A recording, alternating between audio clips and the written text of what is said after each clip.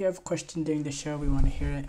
Your input is a big part of what makes this show successful, and we thrive on your energy and insights. Whether it's a quick comment, a thoughtful question, or an opinion you just have to share, don't hesitate to drop it in the chat.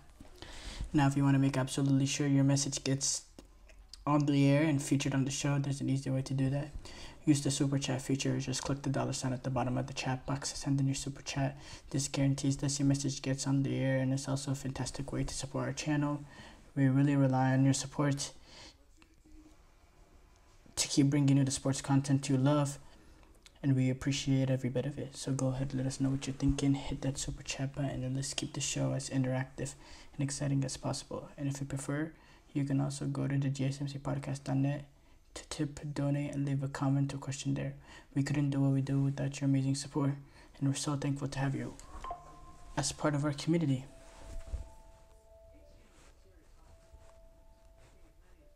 We start off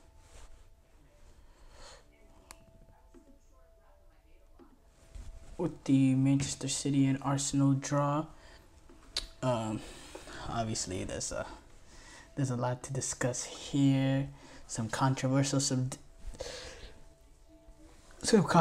decisions, some red card, red cards, all that. A lot of tensions, heavy rivalry brewing, a little element of nastiness to the game that we don't really see much in this day and age. There was we have that to discuss. We have last minute goals, wonder goals like we saw from Calafiori. It was just amazing. Everything happened. Everything was going on in this game, and it really is. It really had everything going. I believe on YouTube in America it was like the 9th trending thing. And keep in mind, this is on a Sunday where there's NFL, where the Dallas Cowboys are taking on the Ravens, with the Chiefs taking on the Falcons, the Niners playing the Rams. And this was one of the, top watched events, most trending events on YouTube ahead of all those games. So there was a lot going on. And going back to Arsenal, where to start off? Look, this is a very good game. A lot of things going on. 4-0. We thought, I thought entering this game, this was going to potentially be another one of those snooze fests. Last year, City and Arsenal took on each other. Both games, even the one with the late goal at the Emirates early on that Arsenal were able to win, both games were pretty boring and a little dead to watch and a little hard to watch. This game was anything but. You had high-flying football, high-energy football in that first half specifically. Erling Haaland, we know what he's done so far, 9 goals in 4 games. He makes that 10 in 5 games with that opening goal. The fastest player to get to 10 goals in a season.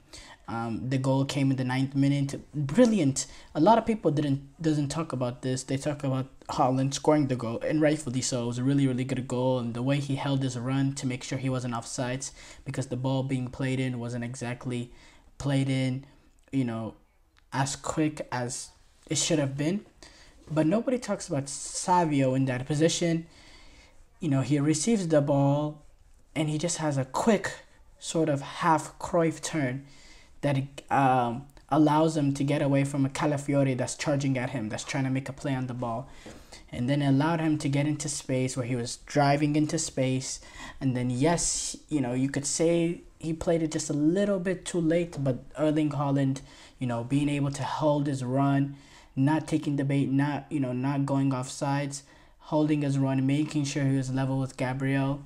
And then the ball gets played into him, which is straight down the straight splitting the center halves, which I have some people that were critical, that were very critical on the positionings of the center half. I do have to say Gabriel and Saliba were put in a vulnerable position with that Calafiori. He decided to commit on Savio. When Savio got past him, Gabriel, he sees that Calafiori is committing there. He's going to have to he's gonna have to take a few steps to his left hand side to protect the space that Calafiore leaves, committing for that ball. That allows the center halves to get split with Saliba and Gabriel. I do think once Savio continues to drive the ball forward, I do think there's a little bit of time for Gabriel and Saliba, both of them, to tighten up the space in between them, to close off the lane for Erling Haaland to run through. They don't react to that. They're trying to play Haaland off almost, and then this ball gets played in, and then again, really good finish outside of the boot. Very similar finish to Nicholas Jackson he had earlier or a day before. That really good finish he had against West Brom. Similar, outside of the boot. Really quality finish there from a quality player, and there's a lot of talk of him not showing up in big games. So that was a big moment, and you can see from the celebration, that was a big moment for him getting that goal. And then I thought Arsenal's response was pretty good in terms of the fact that I didn't think that the pressure getting away, going down early, playing away, didn't really get to them. I thought they started playing some really good ball. I thought they were, they didn't create that many clear-cut opportunities following the goal, but they played themselves back into the game. They weren't dominated after that opening goal. I do have to say, I thought the response for Arsenal in general was good. I thought they were able to have control of the ball in certain areas. I thought they held on to the initial line of pressure that came from City, and then when the opportunity came that they could take advantage, they took advantage, and it came around the 21st minute with a quick free kick being played, which there's controversy regarding that in terms of whether or not it would have been allowed. But before we get to that, so quick free kick gets played into the pass of Martinelli. Kyle Walker talking to the referee, a little bit late getting back. He does get back into a positioning that he's in between Martinelli and the goal. He has himself a goal side, and he's in a good position there. He's in a position to stop Martinelli from, getting into the box, and he's also, in a good position to prevent Martinelli from putting in a cross. In that position, Kyle Walker defending Martinelli, Savio decides to, play a little bit closer to Kyle Walker just to allow, if Martinelli does cut inside, to double him up potentially. And that leaves Calafiore coming in late, and one of the top goals that I've seen so far this season. I mean, it was absolutely true. That strike was true. Sensational strike. The curling effort to it. The way as soon as it left his feet, you just thought, oh, this is gonna belt into the back of the net. It just looked like pure class, pure quality. It was a sensational goal. And by the way, that's his first start for Arsenal. For that moment to come in this game, in this, at the Etihad, what a moment, what a goal. And honestly, that and the set piece, it was going to take moments like that for Arsenal to create, because this is an Arsenal team that hasn't created much in fact, since Odegaard has been out, they haven't scored any goal from open play in terms of, this is a goal from open play, obviously, but when I mean a goal from open play, as in, it was either going to be like a wonderful moment of magic like this, or it was going to come off a set piece like they did against Tottenham, like they did on the second goal here today. And then this is going to be like a moment of magic, a moment of quality. That's the way Arsenal were going to score in this game. And it was an amazing moment, amazing goal for Calafiore. Regarding the controversy of that decision, look, whether or not the referee should have allowed Kyle Walker to, go back, there's a room for interpretation there. I personally think he should. If he's calling him to have a conversation, then he should give him more than enough time to, get back into his proper positioning. But what's not arguable at all is the free kick was not played at the right area. It was played like 10 yards in front of where the foul actually occurred. So there, that's inarguable there. Okay, so then they get that goal. Then the second goal comes from Arsenal.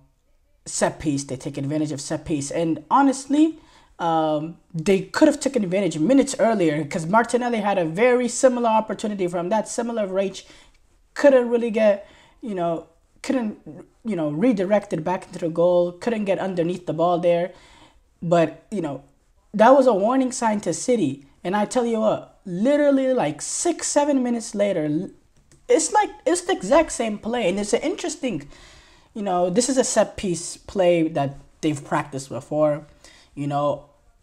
All the players, as Saka is starting to run up to take the corner, a lot of the players, go to crowd the goalkeeper. And it's really made this, set piece opportunity is really made for Gabriel. He's the primary target here because he's the only one that is making that run into the 6-yard mark to attack the ball. Everyone else is, basically being used to block off Ederson, and he's able to do a nice little hesitation on Kyle Walker right outside the penalty mark, and then he runs with momentum into the 6-yard area, and he, it's a walk-in. It's an easy header for him to make from that position. He had an opportunity like that earlier, couldn't take advantage of, and just like that, you can't give a guy like him, Gabriel, 2 opportunities to hit a header like that. Some people are arguing should that be should that be allowed or not? Oh, come on, man! Like, stop talking. Like, this is football. You could crowd the keeper. If anything, Ederson, and a lot of goals has happened so far in the past couple of weeks. Where crosses being played in the 6-yard area. You had the Vicario against Arsenal. You had 2 actually from Mike Maignan going up against Liverpool. In these sort of situations, especially on this one, if I'm Ederson, the ball is not really bringing with, crossed with electric pace. Yes, you're getting crowded, but you kind of have that. You kind of have to have that, mentality. You're a goalkeeper. You need to have a command of your 6-yard area. You need to have that mentality. Okay, if I'm going through everyone to get the ball. If you're gonna come and get in my way, well, I'm gonna go through you, and you're gonna feel it. He has to have that sort of mentality, because that's what's, when you're getting crowded and the ball is being played in the 6-yard box, you need to have that mentality. I'm going to get to that ball no matter what. And if I have to go through an Arsenal player, so be it. If I have to go through my own player, so be it. But a ball is not coming in my 6-yard box and I'm not getting on the end of it. I get to use my hands. They don't. They don't get to use their hands. So for me, I thought Ederson, and I'm not saying it was a goalkeeper mistake or anything, but for me, I really think that he should have that mentality. I'm getting that ball no matter what, and no matter who I have to go through. So that goal happened to make a 2-1 Arsenal. Then the big moment in the game that everyone's talking about, huge moment, came in around the 51st or 2nd minute or so. This is in first half stoppage time, so 45 plus about 7 or 8 minutes or something of that nature. Trossard gets sent off. Initially watching it, I thought it was for the the initial sort of shoulder lean that he makes on a 50-50 ball with Bernardo Silva. But then, later on in the second half, when I was going through social media, I realized that he was actually sent off for the kicking of the ball away after the whistle, which, yes, it was after the whistle. There's no clear, that's very, very clear. It was after the whistle that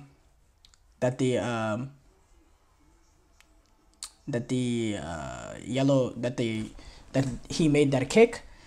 And yeah, he got the second yellow. And I have to say, look.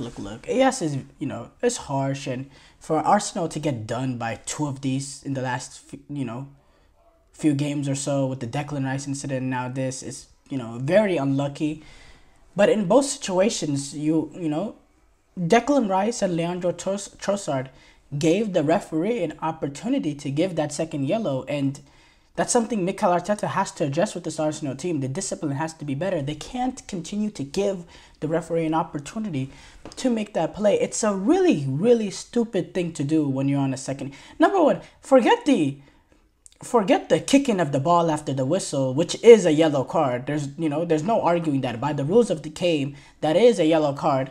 But on top of that, there was the initial, foul that he committed on Bernardo Silva, going for that 50-50 ball where he's leaning in with the shoulder into the back of Bernardo Silva. Why even make an attempt on the ball like that when you know you're on a second yellow? The way you play when you're on a yellow card versus when you're not on a yellow card should be very, very different. And I understand you're playing against City and you want to take advantage of every opportunity that comes.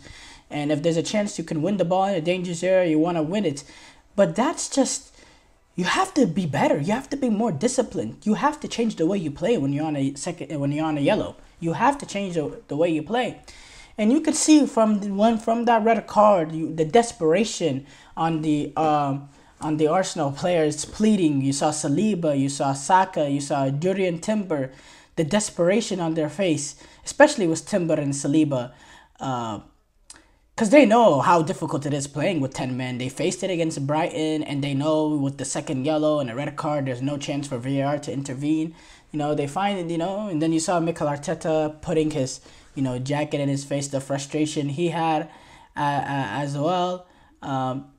But again, and yes, it's very, very harsh and very, very unlucky that Arsenal have gone on the wrong end of these sort of decisions now within a few weeks. And in those two red cards have probably cost Arsenal, 4 points so far in their campaign, with the red card against Brighton that cost them 3 points, and then this one. But that's football. That's football. And then we know from the moment that they got down to 10 men, that second half was gonna be very defensive football for Arsenal, playing away at the Etihad, playing with 10 men. We knew they were gonna get 11 men in the box and defend for their lives, and they defended incredibly. How many times did Ruben Dias and Mateo Kovacic have the ball at the edge or Kyle Walker have the ball at the edge of the box and just try to shoot a prayer because they had no opportunity to play in between the lines against this Arsenal team? They were very, very good defensively, very, very compact. They made they made last-ditch tackles that were needed. They didn't give up many clear-cut opportunities. There was not space to play in. There was no space to play in behind. Really, overall, they defended really, really well. Raya made some very good saves as well. And City were pretty poor too. No overlapping, no real, didn't move the ball enough from one end from one side of the pitch to the other. Didn't make little runs that potentially could attract defenders into certain spaces that you can find pockets to take advantage of. There was none of that. There was none of that. The Man City, they looked poor. They do really look poor, and they never looked like they were able to break them down. And eventually the moment came on a quick corner kick, ball played in, and very at the last minute, and it's extremely, extremely heartbreaking for Arsenal fans to drop points in that manner. But eventually it came, but this was a City team that looked very, very devoid, very, very devoid of chance creation, and it wasn't good enough. It was a lot of praying, shooting the ball and praying. For a team playing against 10 men, they had 28 shots and all that, and they dominated that second half. But again, not enough clear-cut opportunities. And eventually the moment came, on the short corner kick being played in, Jack Grealish playing the ball into Kovacic, good save by Raya, and then Stones with the follow-up. And then Haaland throwing the ball at Gabriel afterwards, and all the things that ensued after the kickoff. I love that part of the game in terms of the rivalry and all that. The Haaland throwing the ball at Gabriel, that's pretty weak. That's pretty weak. He has his back turned to you. Not only did Haaland throw the ball at Gabriel's head, but he went on to run away.